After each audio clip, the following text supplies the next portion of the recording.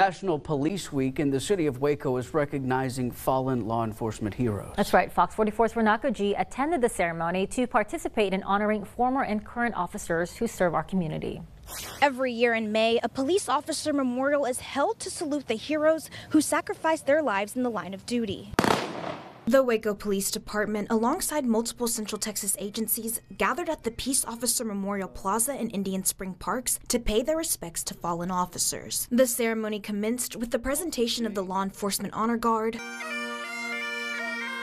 followed by the national anthem performed by the University High School Band, leading up to Mayor Dylan Meek proclaiming May 18th a day of remembrance for fallen officers in Waco. Ceremonial guest speaker Lieutenant Gary Miles shares why his and others like him services matter. We must do everything that we can do because we need police officers, peace officers to serve our communities, to serve our counties, serving our states around the nation. So that's the significance of what it means to me to be able to still be connected in the community. Leaders at today's service roll called the names of members who served in the Waco and surrounding areas starting from the years of 1870s all the way up until 2021. Family members in attendance laid roses in front of the memorial monument as they heard the names of their loved ones called. Waco PD's Chief Cheryl Victorian says this week is a special time for law enforcement officers and their families. The time that we take to honor those who have lost their lives in the line of duty, who have paid the ultimate sacrifice,